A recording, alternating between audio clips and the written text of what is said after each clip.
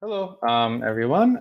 So this is, I just saw the Yocto, they just did a Birds of a Feather. I think it worked out pretty well for them. So hopefully we'll have success as well with the virtual BoF. Me and Stephano wanted to have a place where people talk about RISC-V here at the Meta Linux conference. So just wanted to start off with mentioning the other RISC-V related content that's happening here at ELC. So tomorrow, I'm going to give a talk about Linux on open source hardware, which we're going to touch on here. Then Kurs Stefanovic, who is the professor at UC Berkeley that was behind creating this project, he's going to give a keynote on Wednesday, so you'll get a good overview then. And Kem's going to talk about the state of software development tools on Wednesday. And then Callista Redman, who's the head of RISC-V International, which is the nonprofit that governs RISC-V, is going to have an expert session on Thursday.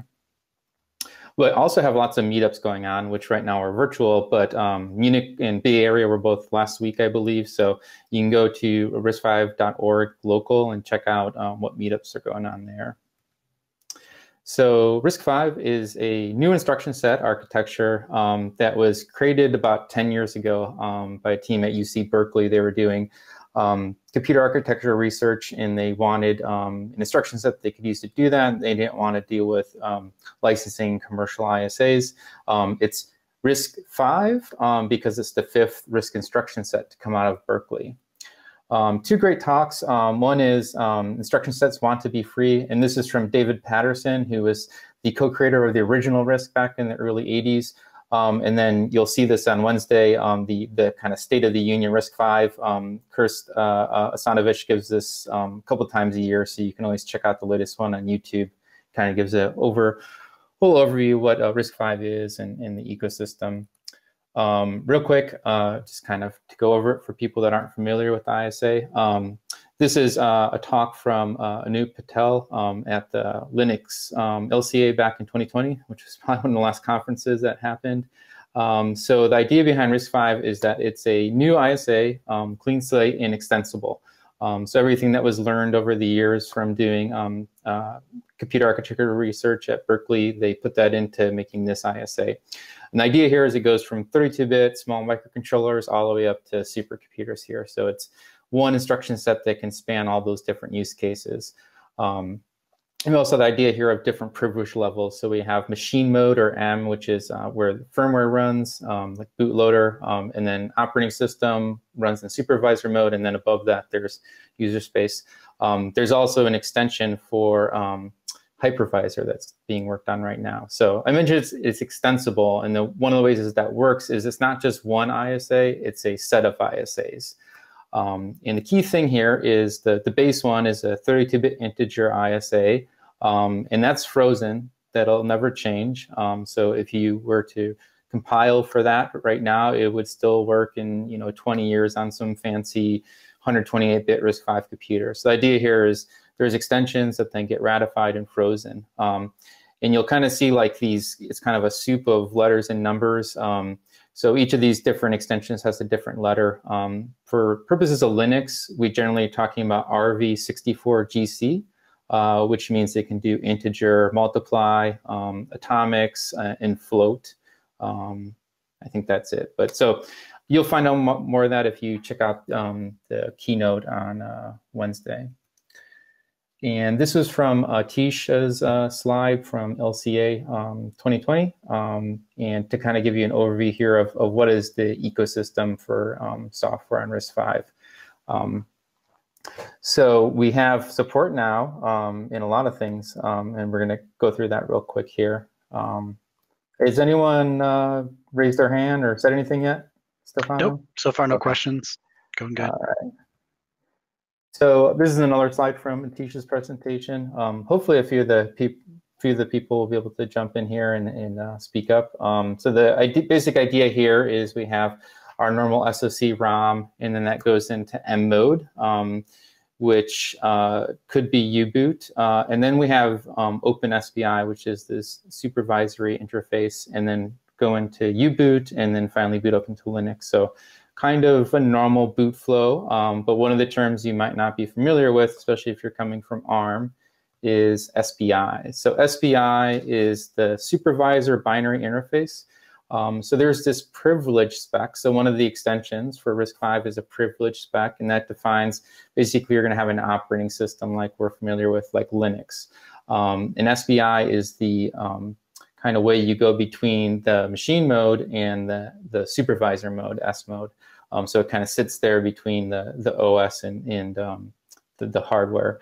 And this came out of the Unix platform specification working group. So you can, as an individual, join the RISC-V International organization, and then you can join these email lists that talk about the Unix platform specification. So this has kind of come out of work that they're doing. And in particular, so SBI is a specification, and then there's OpenSBI, which is an implementation, which is, you'll see, is very common in most of the different platforms that we're going to talk about.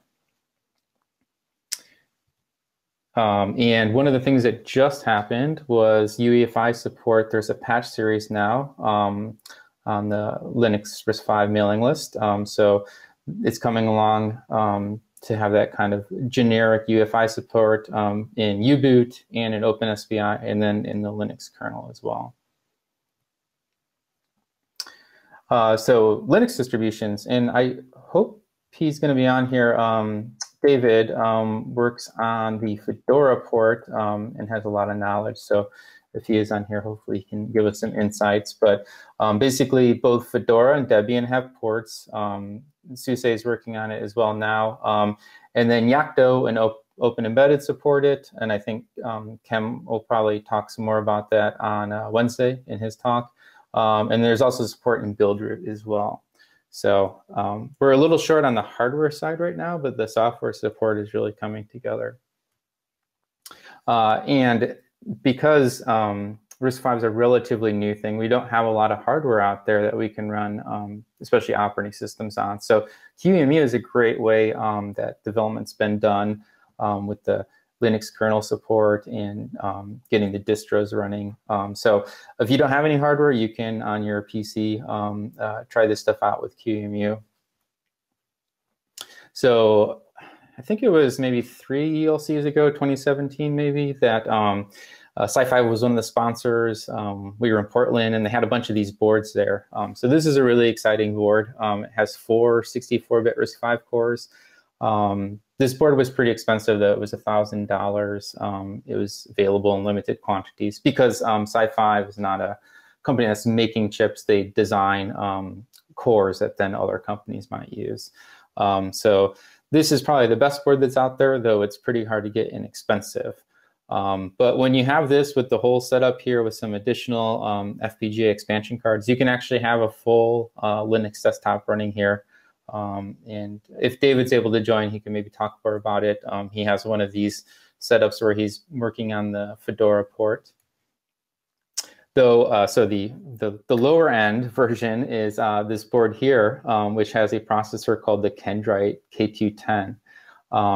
And this is something that's kind of been in the works for a while. Back in last year at Linux Plumbers, Damien Lamal from Western Digital talked about experiments they were doing to get Linux running on this. So this is a dual-core 64-bit RISC-V processor at 400 megahertz, which is actually pretty nice. The downside here is it only has 8 megabytes of memory, which is pretty limiting. It also, while it does have an MMU, they implemented a spec which was too old for it to be supported in Linux. So work was done to essentially allow it to be supported with no MU and with M mode, which is machine mode instead of supervisor mode on RISC-V. And with Linux 5.8 kernel, the full support's going to be there.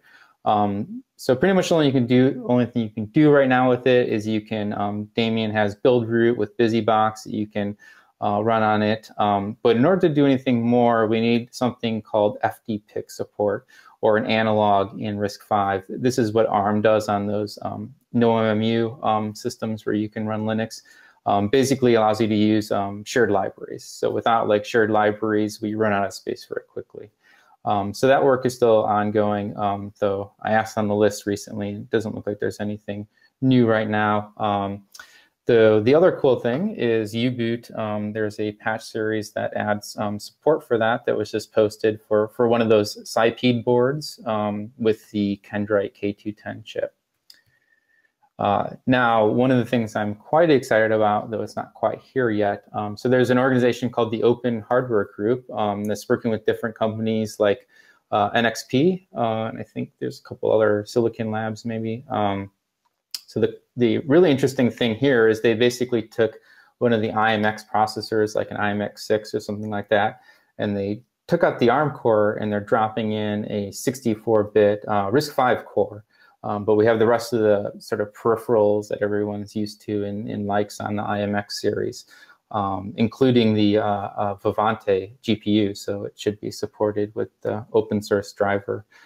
So this is really exciting. However, it's not going to tape out until the end of this year, and it's just a test project. So maybe in 2021 we'll see a product come out from NXP or someone else that you could actually buy and build a board around. Now I have one glaring thing missing here, which since it's live, I'll just go to there. So Microchip has a similar to like a Xilinx Zinc, they have an FPGA with a hard RISC-V core called the PolarFire SoC, and that should have been in there. So this just launched, or this just showed up yet last week on CrowdSupply, which is a site that you can essentially crowdfund new boards on. So this is pretty exciting. This is a, I think, quad-core RISC-V processor, but this board's going to be probably at least half the price of the Sci-Fi board.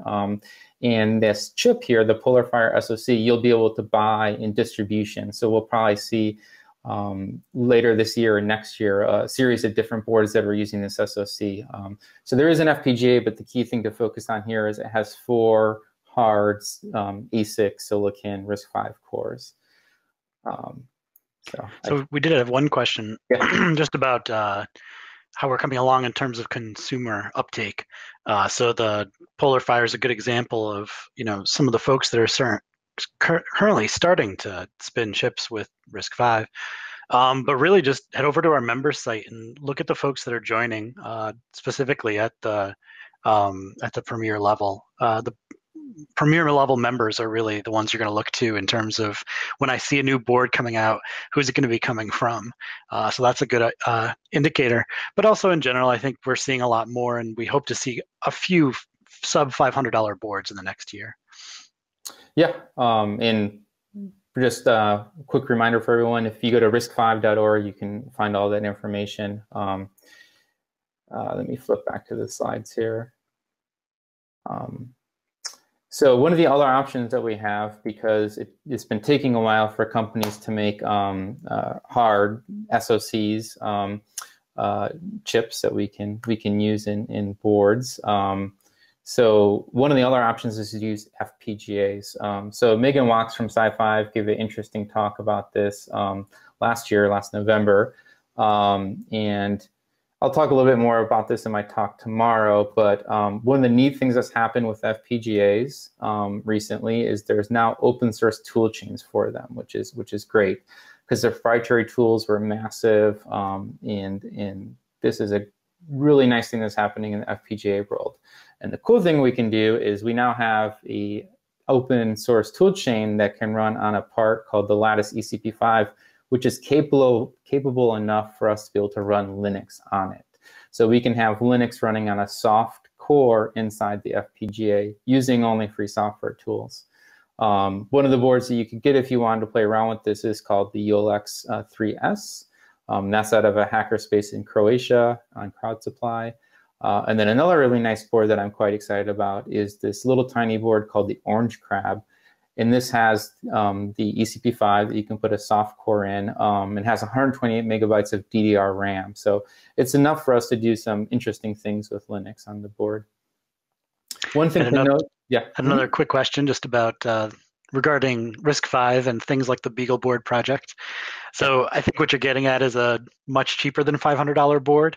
I can't speak to what Texas Instruments may or may not be doing, but I can say that we're hoping to see some sub $100 boards that are capable of running Linux come out next year.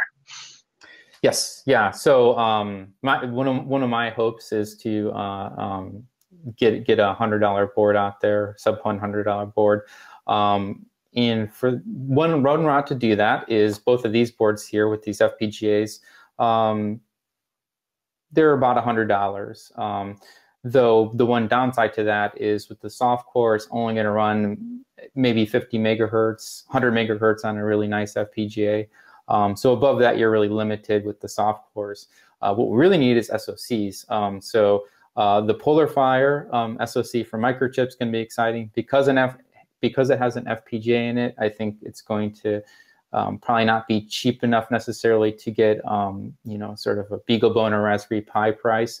I'm also hopeful that a company like Kendrite might come out with a more capable SoC with external memory, because that Kendrite chip would be really nice if it has external memory interface. So I think 2021 we'll probably see some nice options out there, and then the Open Harbor Group's test chip.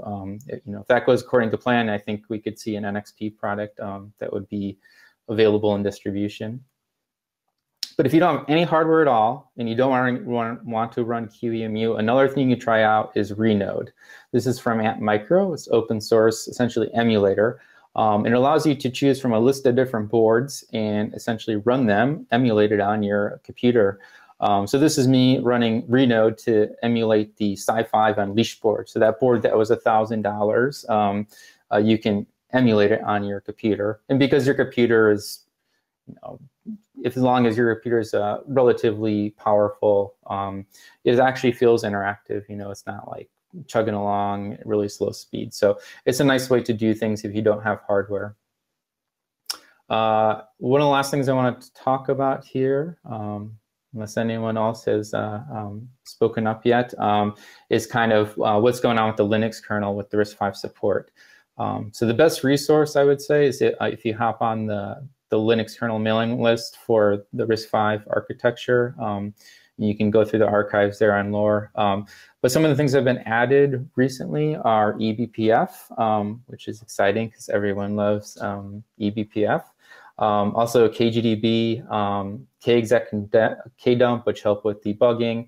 VDSO support, which helps with optimizing, being able to check the time, system time.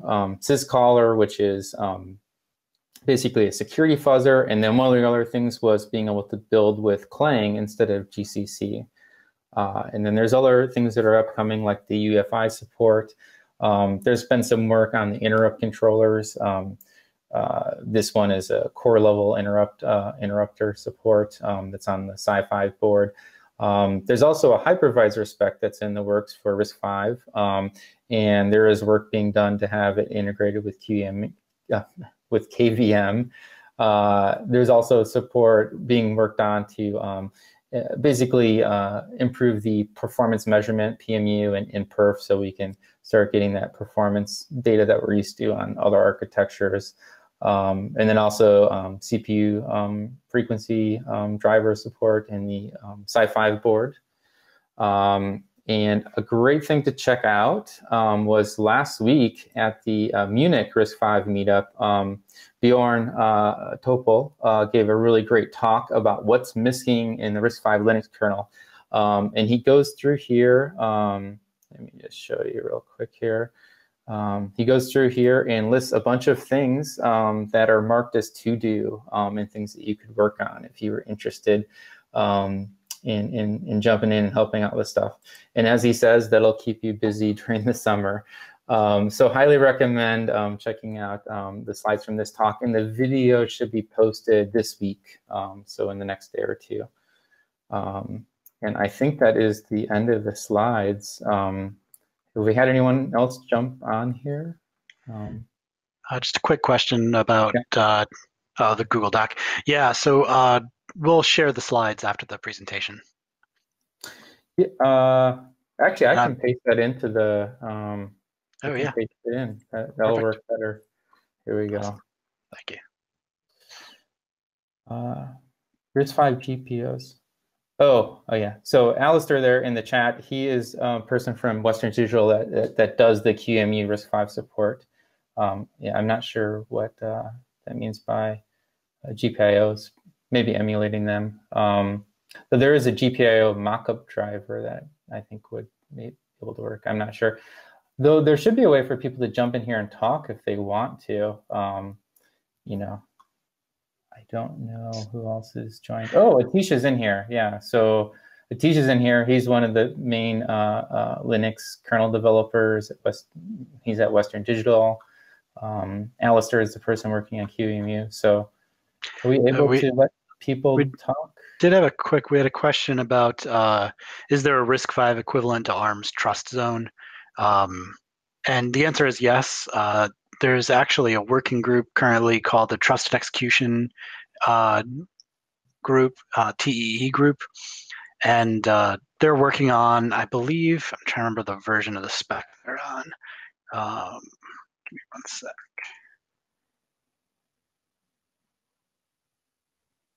So the short answer to that is yes, there is a group that's currently working on that. I know that I've been trying to get a FPGA-based demo of trusted execution environment capable core running with the group for the IETF that does hackathons on a protocol called TEEP.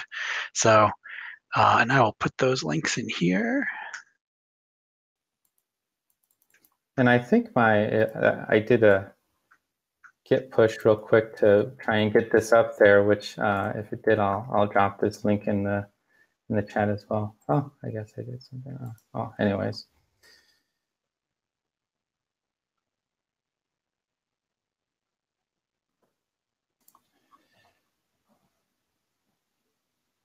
So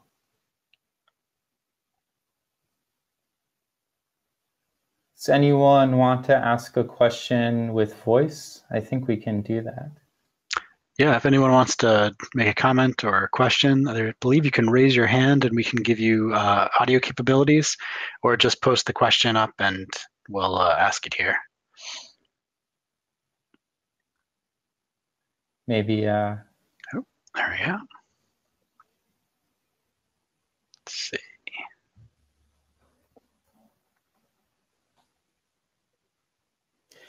Yeah, look, Kareem mentioned there about the open source implementation. So yeah, one of the things I guess maybe I should have clarified is, so RISC-V itself is just an open source instruction set architecture, ISA, and the implementations of that can be both proprietary and open source.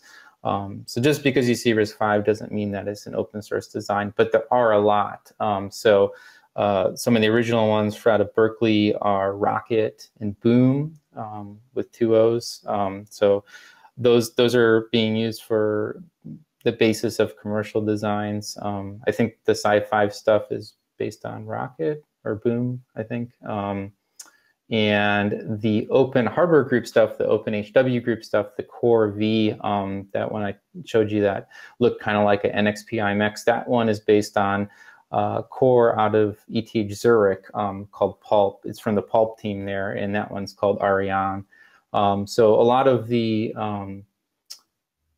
SoCs that we're seeing be commercialized, both in the microcontrollers and in the like the application processors, are based on some of these open source implementations.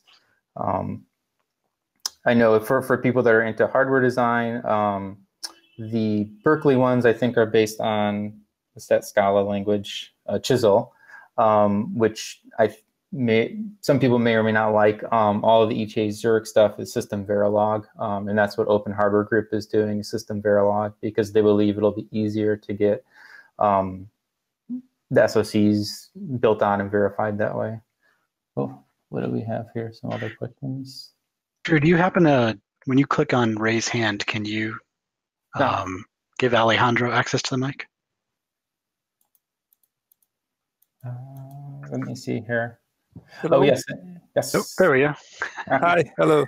Hello. Well, thank you, Drew and Stephano, for the session. So I have a question. Well, I was aware of the changes in the Linux kernel for supporting RISC-V, but it's a surprise for me to know about this no MMU support for RISC-V in Linux kernel.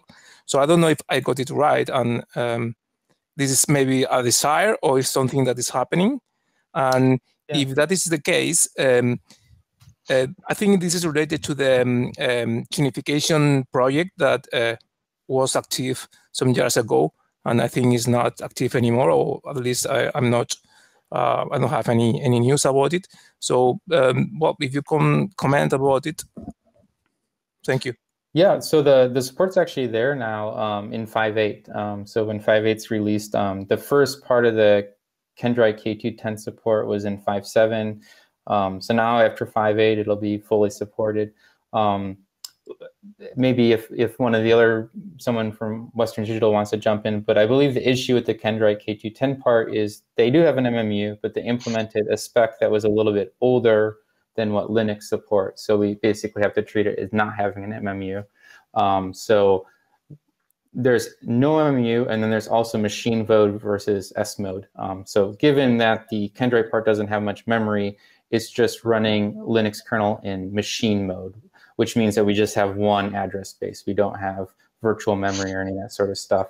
And then the downside there is essentially you can only really run like one BusyBox session, and then you don't really have much RAM to do anything else, which is why the idea of no MMU support coming up for user space. So the idea is that with ARM, there's a way called the FDPIC of being able to have on a user space without any MMU in the system, they can share memory better. So that's something that may happen there to make it more useful. But for right now, for it's $13, and you can actually have a real RISC-V system that's running Linux at 400 megahertz. So it's an interesting thing to play around with until we get better SoCs. So we're actually running out of time here, but we did have a quick question about Renode. I'm not sure, Drew, if you happen to know anything about Renode emulators and if they include things like the host machine's NIC. I haven't played around with Renode enough. Yeah, it's quite sophisticated.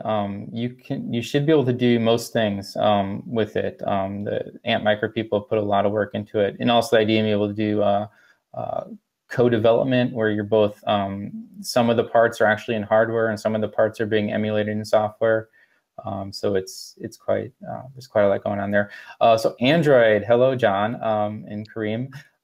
So I don't believe Android is anywhere near being supported. The main reason is I don't think the Java support's very good right now. I could be corrected, and Ken might have more answers to that, but I've not heard of anyone working on Android yet.